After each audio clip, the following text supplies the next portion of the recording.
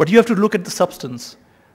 Whether the return that you're receiving is the consideration for the time value of money and the credit risk premium. If yes, then in substance it is an interest, and it meets the conditions for amortized cost accounting, and therefore it will continue to be carried at amortized cost as presently carried by the Islamic banks. So the accounting standard has to be interpreted in the substance, not just based on the terms, because if you start doing it, it will be I think it will be then impractical to apply any standard on the Islamic banks. But in any case, regarding this technical observation that Khyber and reset, actually what is mentioned there is that for example, if you have a loan where the Khyber is reset after every 3 months, based on the average Khyber for the last 3 months, it is fine.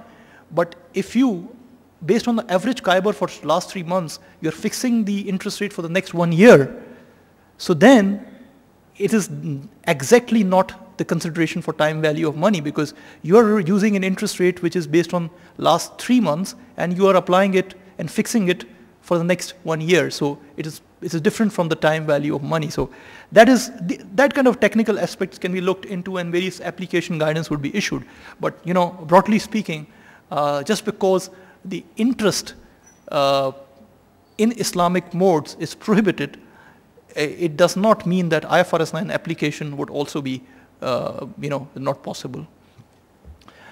Okay, so I think if the question answer is over, then I would like to take you to another interesting debate like fair value on the loan loss provisioning, on the credit loss provisioning, which is normally more relevant for banks and financial institutions. And that is a fundamental change which is happening in the way we account for loan loss provisions in banks and financial institutions. Now at the moment, now this is a background, I just wanted to skip the background because there was a financial crisis advisory group which made recommendations to the ISB and US FASB to improve the accounting standards, and as a result of that recommendation, they have issued this exposure draft on an expected loss model for loan loss provisioning. So that is the background, because in the interest of time and just wanting to cut down on the background, I just wanted to take you to what is being discussed and what are the key proposals as to how the loan loss provisioning and credit loss provisioning should be done as compared to how it is happening now. Now at the moment, what is happening is we are using IS 39 uses an incurred loss model. Now what we do is with a loan, if there is a loan, we recognize all the contractual interest payments over time of the loan in the P&L account over the term of the loan. And then if the loan defaults, so in the period the default occurs or the objective evidence of impairment occurs, in that particular year, the credit loss is booked.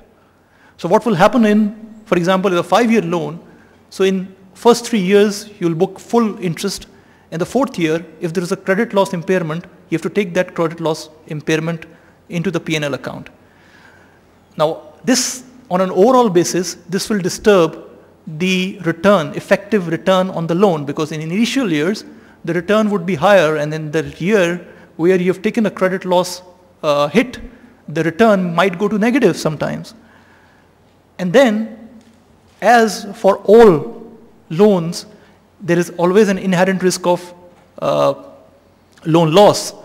So the debate was that why to wait till the time the actual trigger event or credit default takes place? Why not incorporate that loan loss provisions from the very inception of entering into the contract? The day you enter into the contract, why not incorporate that risk aspect into the loan loss accounting?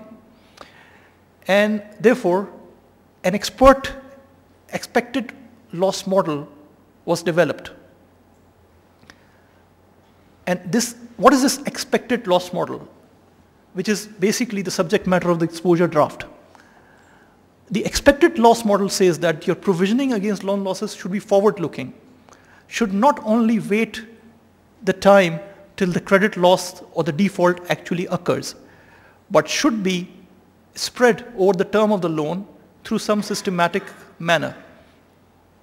Now, to explain it very simply, what they're saying is, if you have a loan of say 1 billion, and your interest income on that loan is, say, 300 million over the term of loan, 5 years, and your expected credit loss on that loan is, say, 50 million. So the total net return on that loan, 300 million minus 50 is 250. That 250 should be spread over the life of the loan, and that 250, which is net of credit loss, should be recognized as an interest income over the term of the loan, rather than you recognizing interest, full interest in the initial period, and then recognizing a credit loss impairment at the time when the credit loss actually incurs. Now, as you can see, this is moving away from the fundamental concept of accounting that losses and expenses should be booked in the period in which they are incurred, rather than future expenses, future losses should not be booked in advance. But since there is a lot of push from the regulators around the world that loan loss provisioning should be forward-looking, should not wait till the time as it happened in the crisis that one day a credit, a loss impairment is so huge that it will disturb the whole earning pattern. Now, we can debate to what extent this earning smoothing exercise is logical in the context of the framework of accounting that we are operating. But yes, this is also a reality that the regulators around the world have been able to convince the ISB and US FASB to look at this expected loss model, which says that credit loss should be recognized as part of your effective interest income over the term of the loan. So effectively, each year you allocate a portion of your interest income to a special account, an allowance account, so that that allowance account can take care of future credit losses. Now, in very simply, I can say this is somewhat like a journal provisioning, which used to happen, in some countries. Other than specific provisioning, a journal provisioning allowance is created so that it can take care of future loan losses. So that is something which ISB is also proposing, that each year you allocate a certain portion of your interest income to an allowance account, so that that allowance account can be used for future credit impairment. Now, when we do that, the situation might become complex. For example, in 1 year you have one expectation about the credit loss, and the next year you have a different expectation about the credit loss.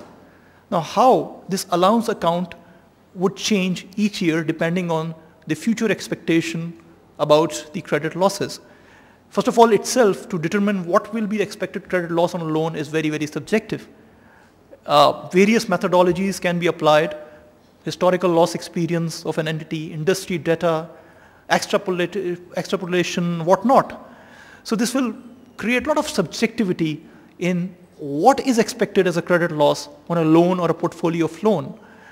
The standard has prescribed certain methodologies, but there is a wide, I think I have also this, I'm skipping this example, but this example you can always see while you have because you will have a copy of this presentation.